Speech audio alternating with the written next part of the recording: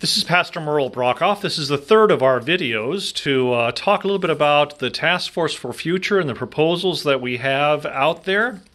This one is about moving the office spaces, and it's going to be in two pieces, so you have to bear with me just a little bit, because to understand how you're going to move the offices upstairs, you have to look at the offices downstairs and realize a few things. So I'm standing right now by the glass doors that lead out to the patio that is very rarely used. And if I flip my phone around, you can see the conference table, some storage, the windows there.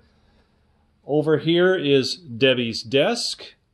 And from Debbie's desk, you can recognize that while she's sitting here, she can look directly out and see the front doors or the back doors that we use regularly, the glass doors, and monitor building control and see who's coming and who's going and who's doing that. The rest of the offices you pretty much know already. There is, of course, a small glassed-in office that Sarah occupied.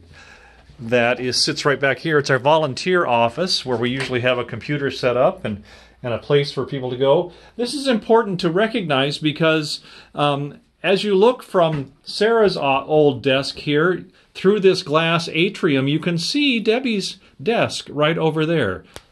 Keep that in mind for part 2 of this video.